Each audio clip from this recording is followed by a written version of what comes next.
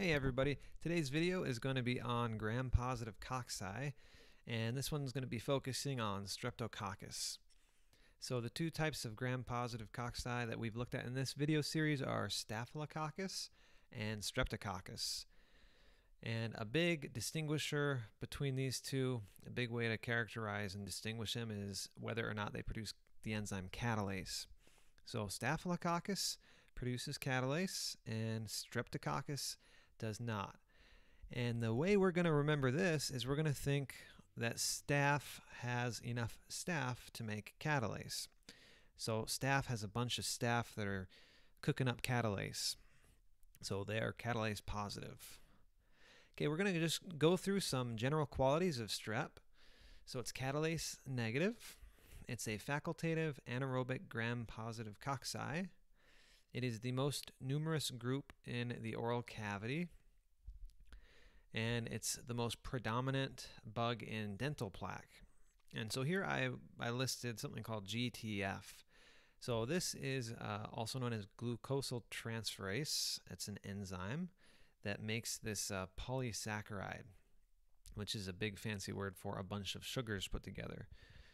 So strep, specifically strep mutans, has this enzyme called GTF, and it makes this big sugar molecule, and the sugar molecule is made of dextrans, and the enzyme takes sucrose and makes dextrans polysaccharide from it, and this is what makes plaque sticky.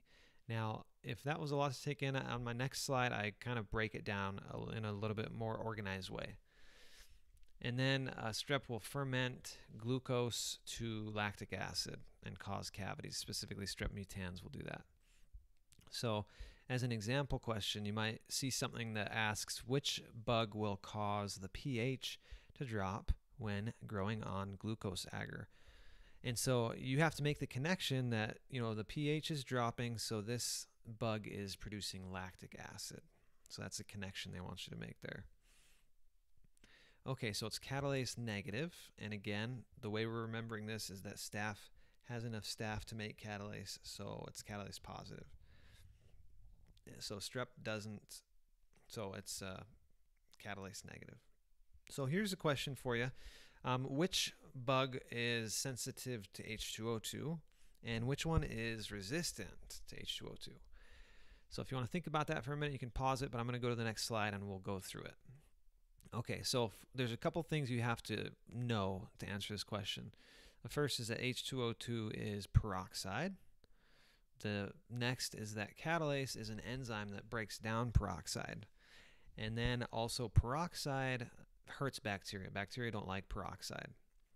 So a bacteria that is catalase positive is going to resist H2O2, and any bacteria that has catalase negative is sensitive. So the answer is strep is sensitive to H2O2 and staph is resistant to H2O2.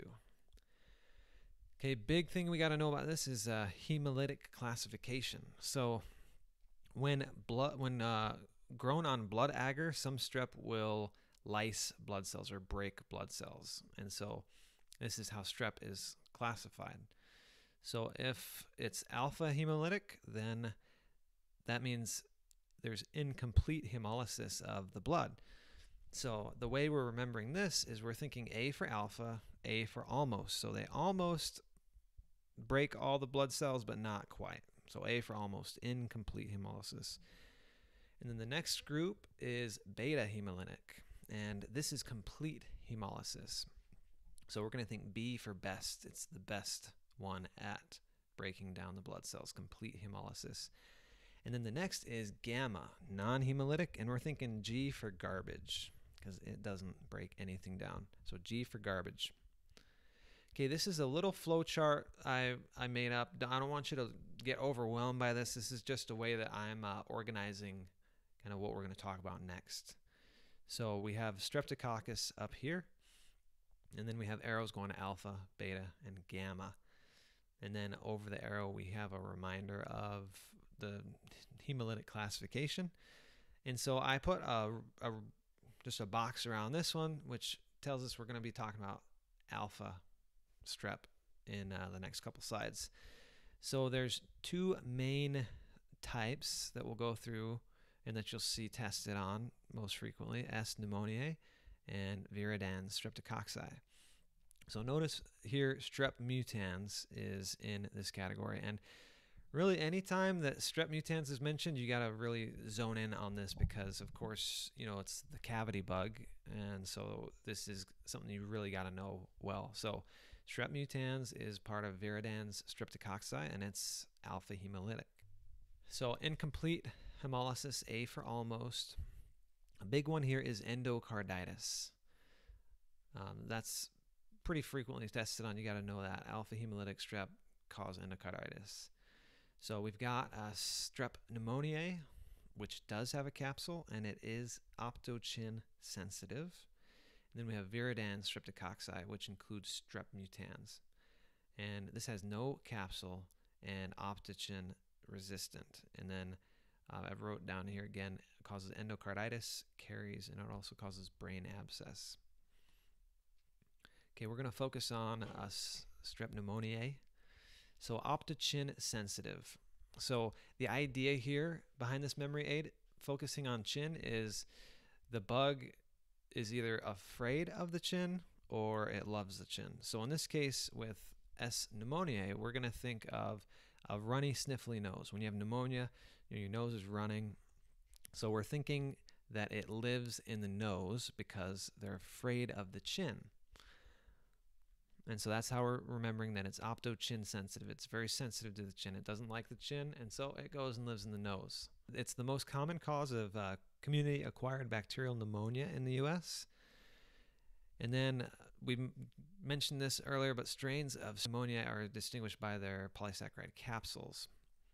And they're very well known for their large polysaccharide capsules, as are Streptococcus neoformans. So those two are frequently tested on as far as knowing that they have a capsule: Streptococcus neoformans and strep pneumoniae. Okay, we're going to look at viridans streptococci. So this one is optochin resistant. It loves the chin. And if you think of strep mutans, it lives in the mouth. So it pretty much lives right there by the chin. So viridans streptococci lives in the mouth because they're not afraid of the chin. And then the strep pneumoniae